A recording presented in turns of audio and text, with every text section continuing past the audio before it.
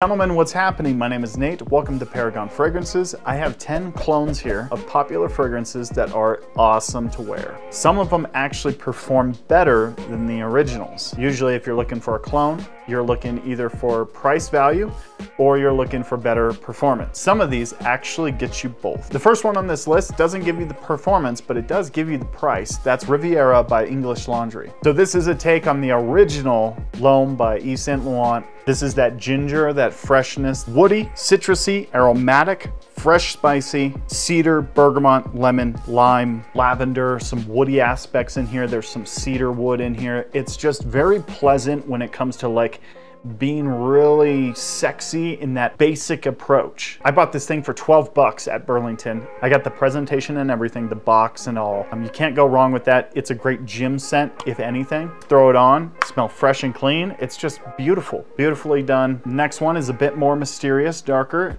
Mustache Eau de Parfum. This one is a take on Yves Saint Laurent's Tuxedo, from what people have told me. But the majority of people agree that this is very close. And if Yves Saint Laurent Tuxedo smells any better than this, I should be buying a bottle. It has this patchouli character. It's very classy, very elegant. There's woods in here, spices. The only downside with this one is a lot of people have performance issues with it. So if you're looking for like a powerhouse of a fragrance, maybe skip out on this one, but it is very classy, very elegant, and it does do the trick. Next one is very aquatic. It does that just beautiful citrus. You can wear this in the summertime. It's beautiful in the summer. Missoni Wave. This thing is beautiful. It's aromatic, it's citrus. It's like a marine kind of smell. There's some mandarin citruses in here. There's lavender, clary sage, vetiver, and patchouli. It's definitely a sweet dry down, so you get a really nice sweet dry down, but it's like a sweet wood, but the sweetness is like citrus sweetness. It's not like fruity sweetness. It's aquatic throughout the life of the fragrance, and then in the dry down, it's more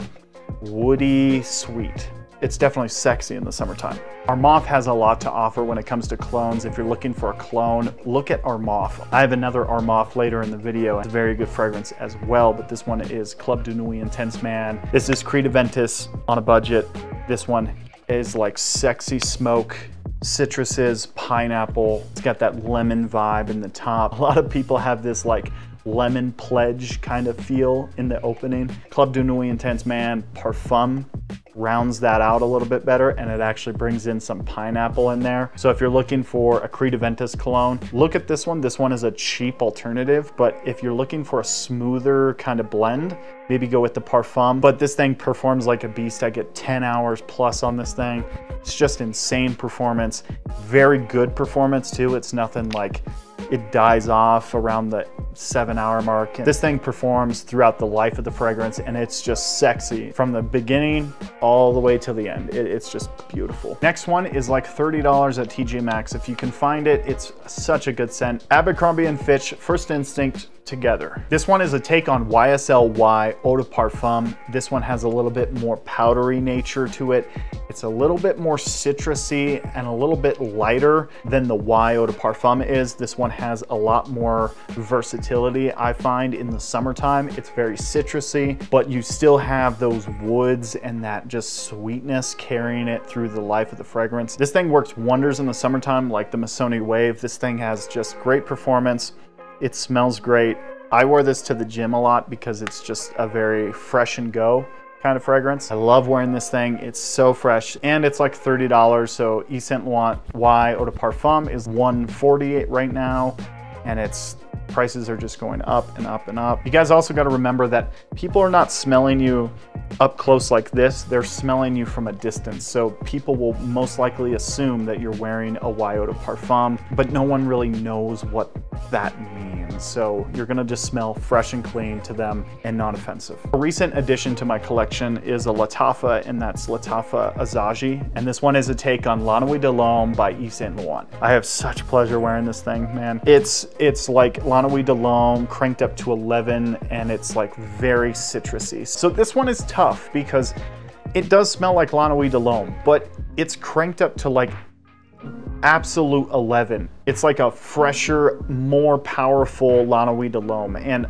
I don't think that's Lalique de l'Homme. Lalique de l'Homme is a soft, smooth, elegant fragrance. This one is like a loud powerhouse, same scent profile. Lalique de l'Homme Elixir. Pretty much, I love wearing this thing actually. I got a compliment the first day I wore it, which is always a plus if you're, you know, testing fragrances. A sexy Layton cologne that I recently just picked up, wearing it a few days now, and it just, man, it smells so good. That's Lalique White and Black. I've been waiting to pick this one up for a very long time because it gets heavily hyped by everyone in the fragrance community, and I guess I'm hyping it right now, but the hype is justified. It is sexy, it's got that Layton vibe, but this one is a little bit more warm, spicy. It's a little bit more sophisticated when it comes to its spicy characters.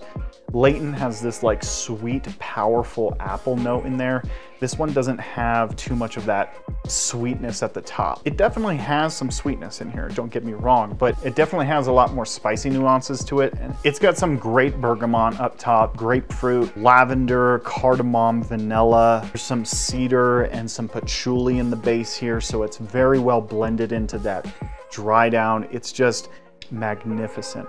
I really love the smell. I'm planning on wearing this a lot. Another one from Armaf is Milestone. So Fragrance Apprentice, I watch him a lot. His favorite fragrance is Millésime Imperial, and he did a review. If you haven't seen that, go check it out. Link is in the description. But he did a review of this one, and that's all you gotta really watch if you're interested in this one, because it's such a good review. This one is Millésime Imperial as it should be made from Creed. Creed has this performance issue throughout all their fragrances, it seems like. And that's the one reason I don't own a Creed fragrance, is because of the performance issues that I've seen across the board. Milestone is a take on Millésime Imperial, and it's that watermelon kind of sea salty marine kind of smell, and it's just so seductive. This thing is so good.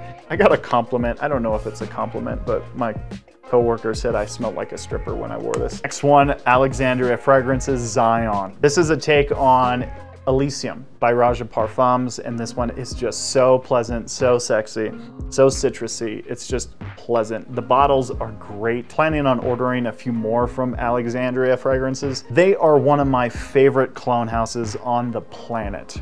Their bottle, their presentation, their just customer service, their scents are just great.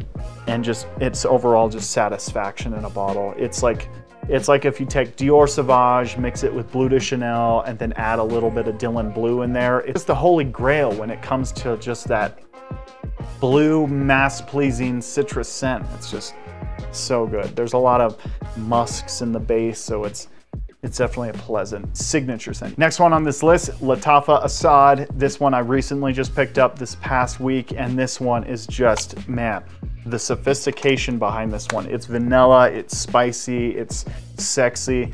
It's very well known to be a Dior Sauvage Elixir cologne. And that one just hit the market too, so this one is like right up on there. I can't believe they actually did this. This one doesn't have the performance that Sauvage Elixir has. Sauvage Elixir is a beast. If you want the beast, just go and buy the beast. But this one has elegance to it, spiciness, it has that sexy nature about it. Honestly, I don't think anybody would tell the difference if you wore this instead of Sauvage Elixir. And the plus side, this one was $22. So that's insane. For the fragrance that you're buying for $22 versus what it's compared to a $200 fragrance. So it's amazing. It's phenomenal. It's really pleasant, and it's actually really growing on me. That's all I got for today, guys. If you like fragrance related content, hit the subscribe button. New videos coming out Monday and Friday. Take care, guys.